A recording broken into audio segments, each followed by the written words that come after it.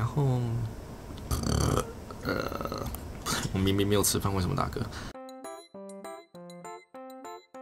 第26天，今天我超认真的。今天我一下课，因为觉得最近都把那个语言性质拿去学了一些其他语言，然后我现在会德文，一点点，会德文，会法文，还会一句西班牙文，所以今天就是赶快回来多念点日文。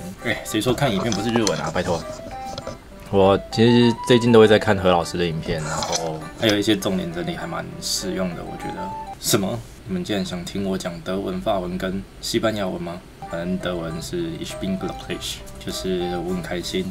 然后法文讲一句的话 ，Je m'appelle zynxyz。Je m'appelle 易大师。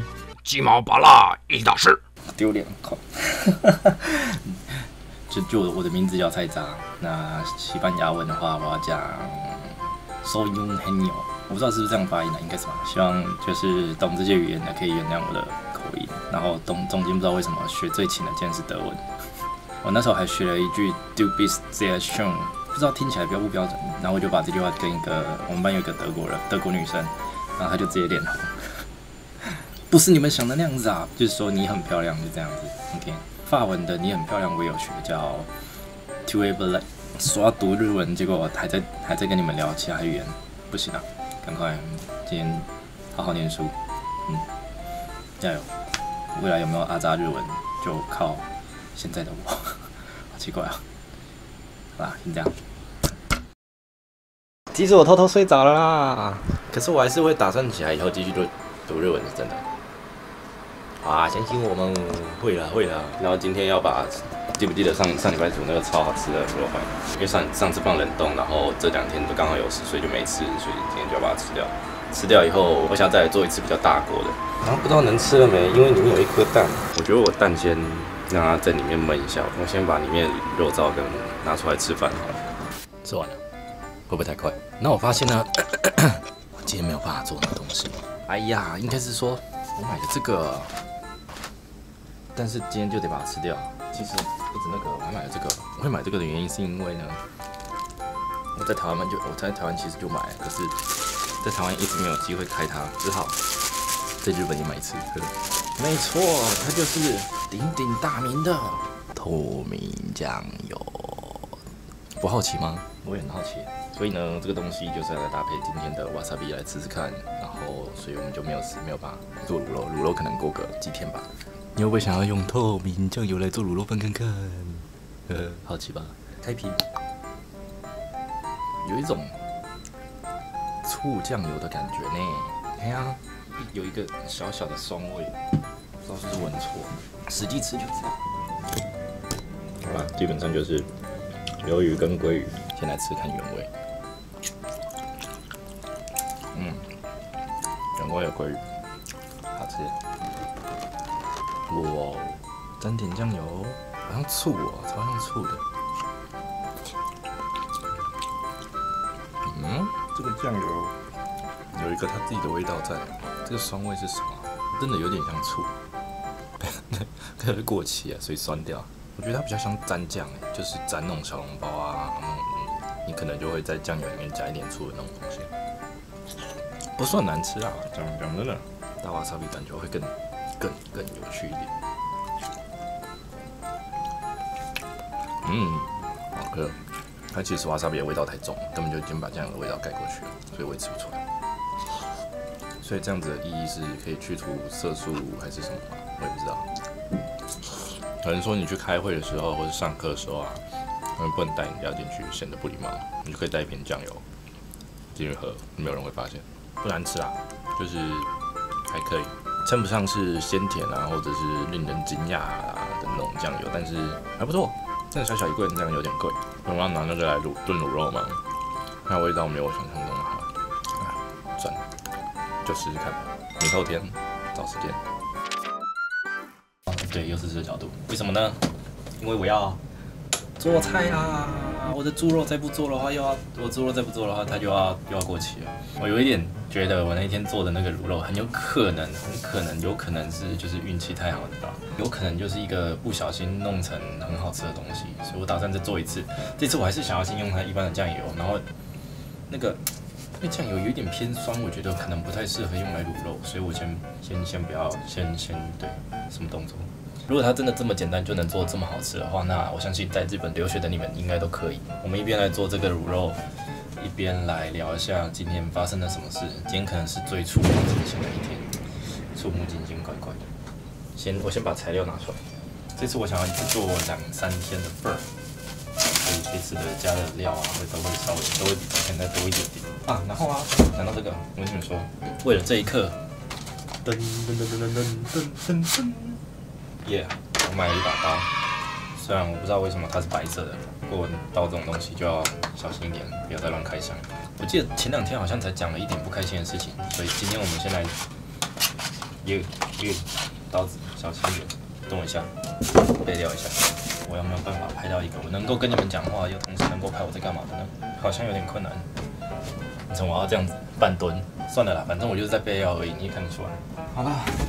先讲开心的事情好了，就是啊，今天是我人生中第一次看一部完全没有，应该说自有印象以来吧，因为为了要迎接后天的啊，台湾今天上映了，所以这2天我会关闭所有 social media、IG、FB 之类的，哼，因为我后天在我只能在日本看 Avenger 嘛，所以我就想说，那我来测试一下自己的英文听力到底还行不行？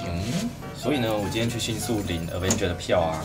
就是领因为我订好了，我帮全班订，然后我就顺便帮自己买了一张沙赞的票。你要问我沙赞好不好看呢？补吧，我觉得把它当一部喜剧片来看还不错，但是你要讲剧情就真的有一点点。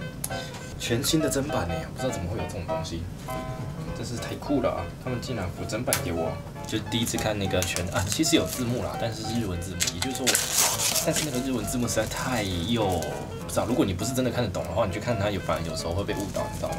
你们就专心的看我切肉一下吧，毕竟要用刀，小心一点，不要再看镜头。好啦，我把绞肉切完了。啊，对了，顺带一提啊，这2颗是我昨天煮好的水煮蛋，所以他们即使已经是水煮蛋了，我在讲什么？他们已经对，但是我今天不会吃，所以是明天早餐，因为我吃饱了。好啦，边做了，虽然可能会有噪音，但是我就边讲这个东西。里面的水没擦干净就是这样子。下次记得下油锅前先把锅子擦干，用水擦干净。天哪，我又浪费了不知道多少油。所以我这个过程我都没在讲故事，这样你们都不知道我在干嘛，糟糕。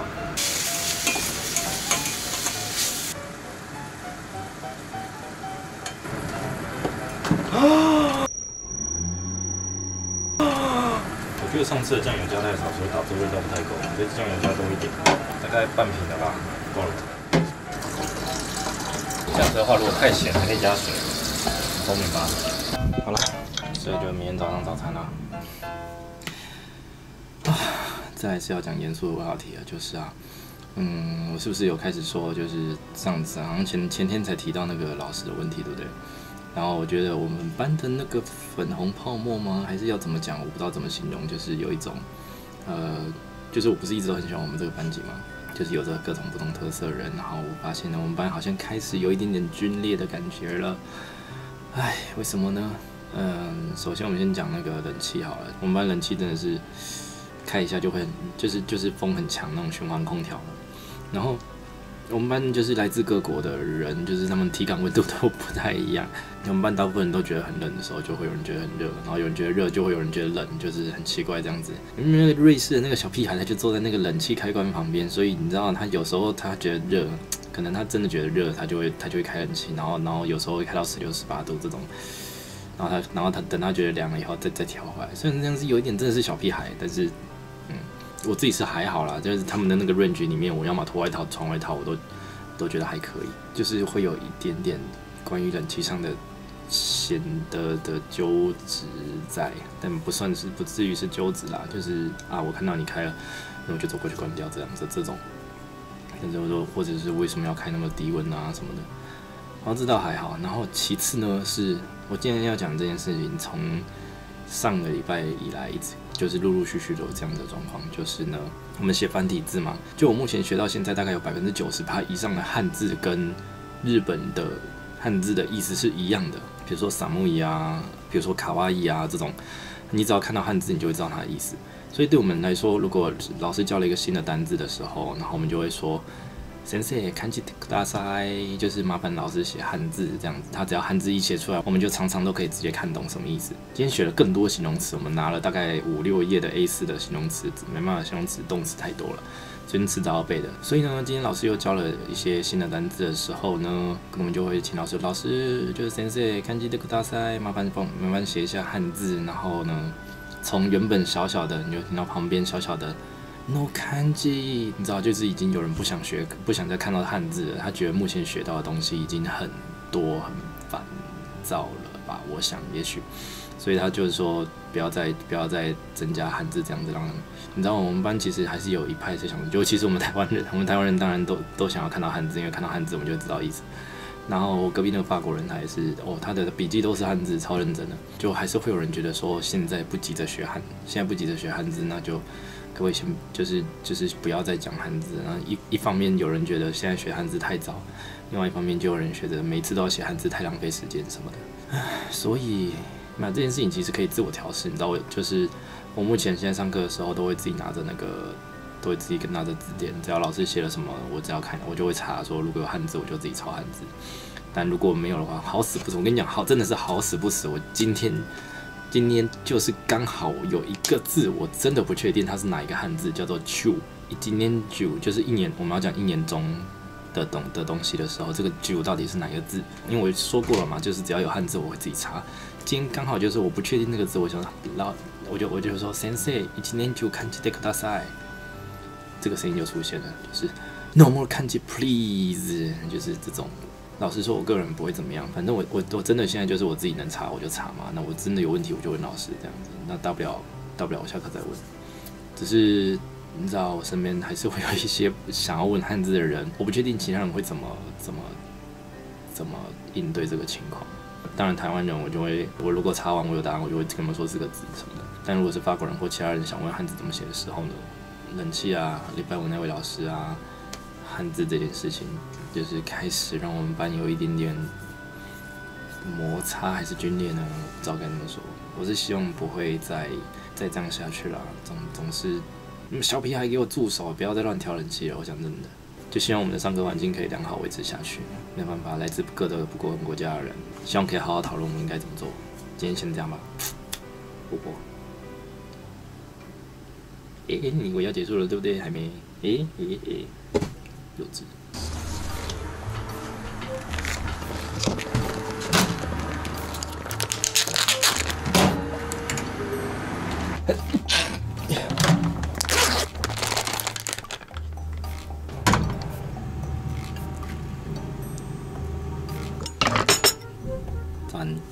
这是昨天吃的那个肉燥，颜色还是偏淡，就是没有什么酱汁，没有什么颜色。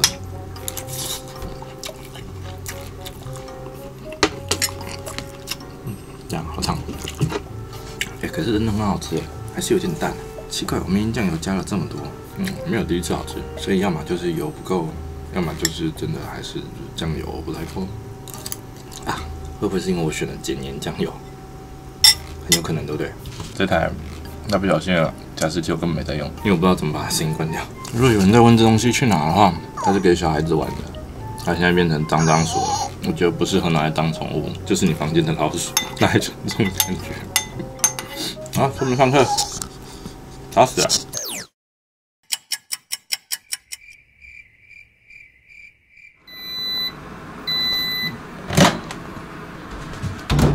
烫。没错，我回家了。我回家以后重新把它给加了一些酱油煮，希望会变得更好吃。如果还是不够咸，我就再加。我觉得我做的很不错。我的配菜，我买了一点便利商店的配菜，不然只有卤肉饭了，对不对？太尴尬啊！我去煮个水好了。好烫喝。好烫，这真的可以卖。相信我。你们要投资的，原本12周的日本游学变成7周游学5周创业。好了，不聊了，真心的好吃，有机会一定要做一下。如果你真的很好奇这个东西怎么做，再留言给我，我再研究给你们。对，帮我看影片了。吃饭，看影片，你也快去吃饭。你该不会要边吃饭吧？快去吃。你可以边吃边看，你可以边吃边把之前的影片拿出来看。哦，好吧。昨天去新宿看电影的时候，顺便夹娃娃夹到了一个喇叭，然后呢，这边有一个电池盖，然后无论如何都打不开它，于是我异想天开的拿出了我的刀，然后我的刀就断了。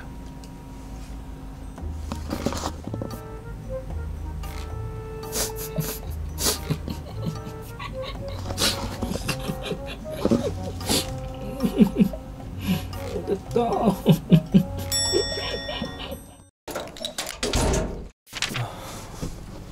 我不行了，刚回到家，现在是3点46分。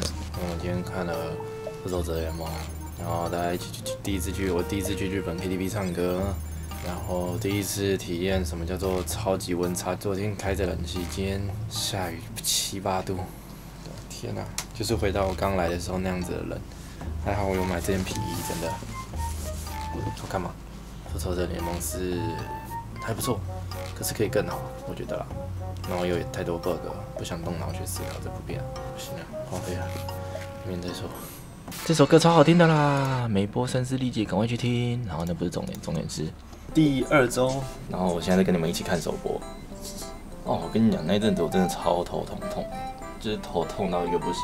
大太阳，第一次出外景了，应该是这系列来第一次在外面吧。破1万人了，10163，我在掉，耶！1万人看我晒衣服是问号。对，你好丑。好啦，我要出门了，等下边出门边讲。好啦，我现在在家庭餐厅。哎呀，我说要把礼拜5的事情录一录，结果礼拜5的事情都还没，因为我昨天弄影片，昨天真的是昨天哎，现在已经28号了，第31天了。哇，我第30天好像什么都没录到。反正今天就他们去我家上厕所，对，就是不是应该是那个Tomoさん第一个认识那个日本朋友，他开车嘛，那么载我们去餐厅吃饭，结果因为他定位定到我家，再这样。其实要解释一下，就是我们司机跟我们的那个伙伴，尿急，一时尿急，所以我们必须回来这间放个尿再回家。对，变态，就是我第一个认识的日本人。现在只有一个字，爽。讲中文问到。你要讲日文，他可以帮你翻。啊，对，是可以啊，是可以的。算了，爽气。是台湾人最懂的吧？对啊。中文讲这么溜，搞屁哦！搞屁哦！没有意义啊，就是要认識一個完全不會中文的日文人。然後だから全部日本語で喋ってもいいよ。いいよ。全然いいよ日本語で。大丈夫です。大丈夫。日本語でいいよ全然。你幹嘛？你還在憋啊？沒有尿完了嗎？我自己打马赛克。你要低調就不能上鏡這樣。因為他現在跟我剛才應該是沒錯。OK， 然後繼續喝水，然後等下又去尿。What？ 就不小心跑我家，然后顺便上厕所这样。我明天可能会做一个计划，可是我不确定我要不要实行那个计划，应该是真我最后一个机会要做了，所以让我犹豫一下好了。那现在就跟大家吃个饭，然后黄金周开始了，现在是黄金周第2天了，对，27号开始，然后我要一路放到5月4号，然后明天29号会有个小惊喜。我这个礼拜应该要好好读一下日文，没事的时候，不然空掉一个礼拜有点可惜。然后我发现我在日本看了2次电影嘛，我一次有说我去看了 Shazam， 然后所以我这2次看电影的时候都发现他们的灯啊都是要等到那个片尾跑完的时候才会开，算是养成一个你把制作人员名单看完的好习惯吧，我想。然后唱卡拉 OK 很好玩，你们应该会看到一些影片照片，就是我不知道我会不会被后置卖掉，我不知道会被怎么剪。一起喵喵喵喵喵。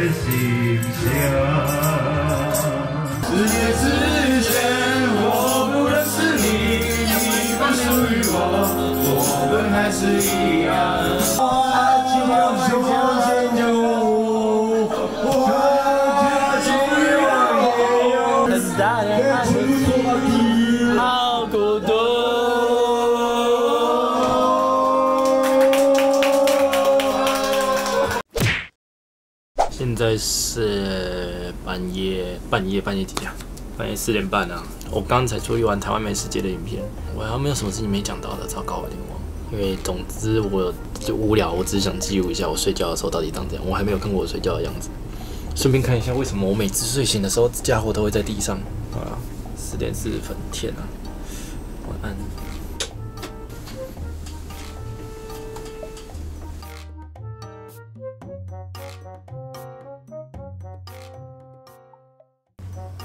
我决定沿用我刚醒来的时候的片段继续拍。1点半了，我还没吃午餐，一放假就开始变懒了。有没有什么没有交代到的？我想想，那个啊，其实 YT 的每一则留言我都会看。我记得我很久以前就有说过，我有看到一些对日本游学的问题之类的。我现在才第1个月而已，所以你其实要我讲，我可能也讲不太准。我打算把所有的问题统一之后，再找一个时间一次回答这样子。哦，唱歌真的是蛮好玩的。你可以在 KTV 唱到超级多，就是童年回忆啊之类的东西。几乎你常听到的日本歌都可以在日本唱。废话，在讲什么？我觉得我可以想象为什么会那么多人愿意一个人去 KTV 唱。说起来，我明天有一个计划，想了这么久，我觉得应该要执行一下这个计划。就是啊，29号那一天想要做一个监视吗？还是陪伴吗？还是我也不确定怎么说。这个计划不知道要不要跟你们讲，因为其实如果我真的做的话，明天就看得到；如果不会做的话，我现在讲也没意义，对吧？好像还有很多人不知道这件事情。再过2天我就要搬家了，5月1号要搬到新宿去，所以很快要跟这个宿舍说再见了。可能会变得很热闹，我也不确定在那边拍起来会长怎么样。我有一点点想要计划一个月搬一次家，这样就可以在东京3个地方住，听起来也不错，对不对？我悠闲，昨晚没吃午餐呢，怎么办？冰箱不知道有没有东西可以煮，好像有，可是我没饭啊。吃个饭，买点东西回来整理房间，这样子好了。晚点见。收到指示，把这家伙塞到微波炉里。耶！如果我